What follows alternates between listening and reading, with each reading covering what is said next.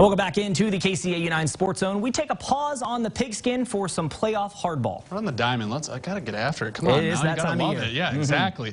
Sioux City Explorers jumped out to a quick 1-0 lead over Kansas City in the divisional series, but the T-Bones answered Wednesday night, knotting this series up at 1. The series now shifts back to Sioux City tonight for the final 3 games, but tonight a ginormously important game. Let's head out to Lewis and Clark Park for Game 3 of the series.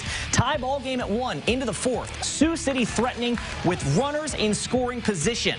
But the X's are going to fly out into shallow left. That would end the inning and end the threat. T-Bones into the top of the 5th. Hey, Tim Seaman.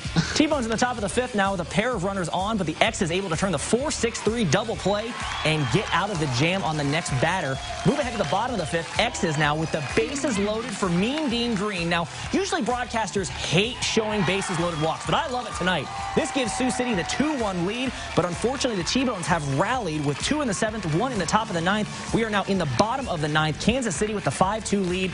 X is hoping for a rally. Games 4 and hopefully 5 if they can win tomorrow or win this tonight will be Saturday and Sunday out at Lewis and Clark Park.